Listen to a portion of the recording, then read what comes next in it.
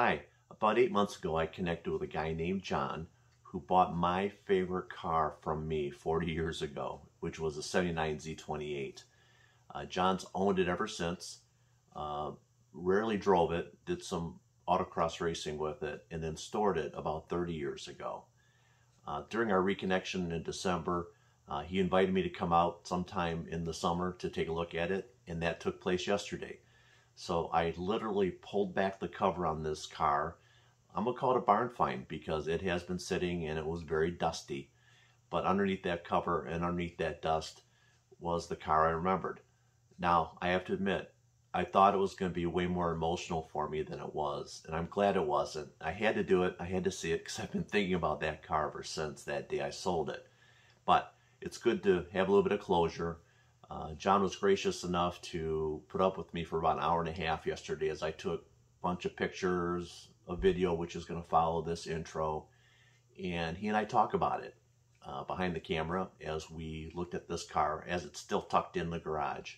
So take a look at the video, take a look at the articles that I'm linking below for the full story, and enjoy. Let me know if you have any questions. Thanks. So 40 years later, I'm reacquainted with this car that I sold to another Taylor, no relation. John Taylor. Family name, huh? It stayed in the family name.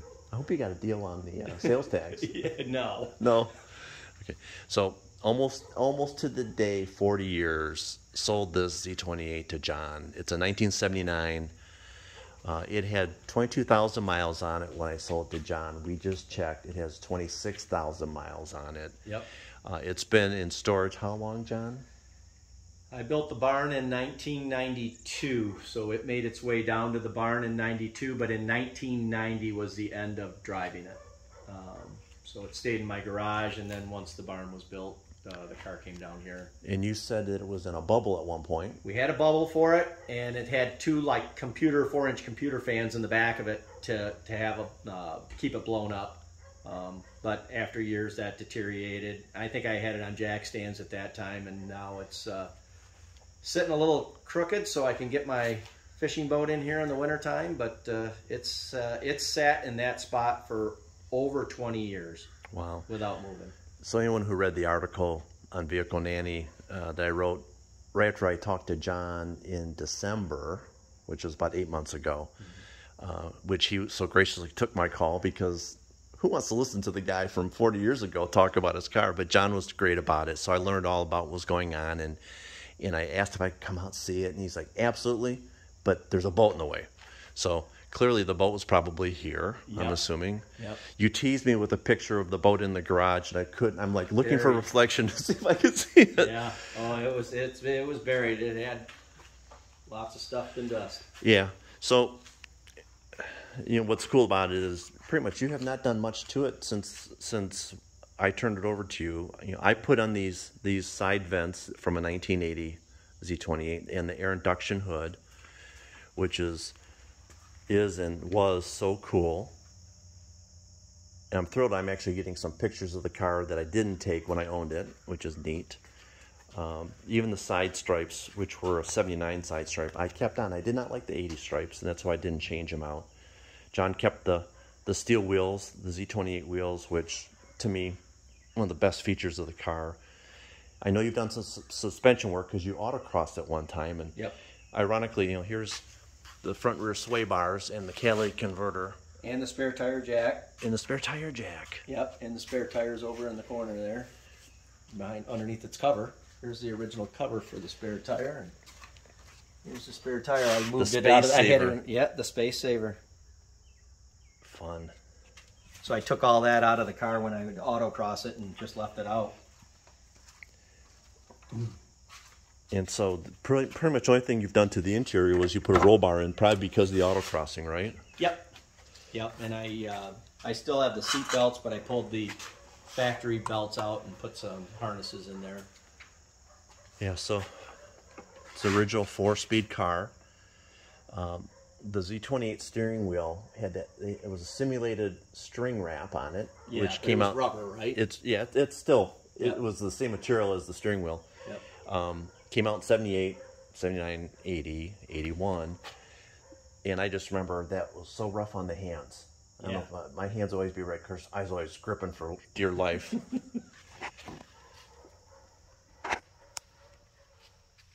If there's that 4-speed. I'm sure you appreciate the fact that when I ordered the car, it had these the sport bucket seats, so it did recline 1 notch. It did. Yep. Which was unusual in that day. It had like a cam knob where it would go back 1 more. 1 notch. Yep. So it made it much more enjoyable to work out. This is a sunroof that I had installed, and it is very solid. So my buddy Gil Wong, who asked me, check it out and make sure the seals are still good. Gil, guess what? It seals really well. Does he have replacements if I need them? No, because he's long gone from that scene. But he has great memory, and I do not. So this was just what a great opportunity to come out here and see the car again. Watch this door. Solid. Oh man. Yeah, you can show the wheel well. Yeah. What we discovered inside the wheel well there with the undercoating. I had that stick light. I don't know if it's... Oh, yeah, it's in that lid. So, John had asked me if we had this rust-proof, and I do remember that the dealer at the time rust-proofed all these cars. And John and I were looking at this. It's like, oh, what's peeling? Well, this is the actual rust-proofing that was applied to the plastic liner.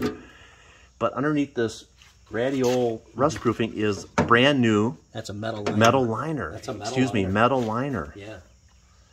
And it's brand new. It's like brand new underneath there. This car has no rust, as we discovered. I just noticed something. It does, though, have... There was a little door ding along here, which is why I put these body side moldings on. Yep. Because nobody respected these cars. They would slam their doors into it back in the day.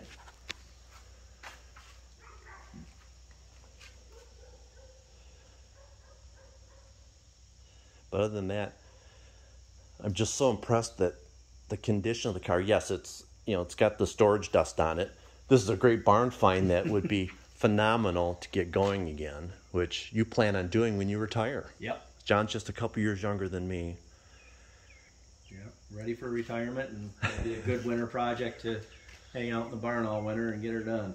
So I did off camera make the offer to John to come out and provide some labor, and we'll see if he takes me up on it. It would be a labor of love for certain, but I also respect the fact that you may want to go at your own speed and your own way, but there's just so many memories wrapped up in this car, which I wrote about before, so I won't go into it now.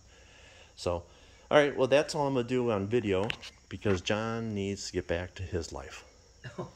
So, and I'll give some narration when I finally edit this thing and put it out there, and then you'll be able to read it, John. So sounds good. Read it and see it. So, Sounds great. Thanks.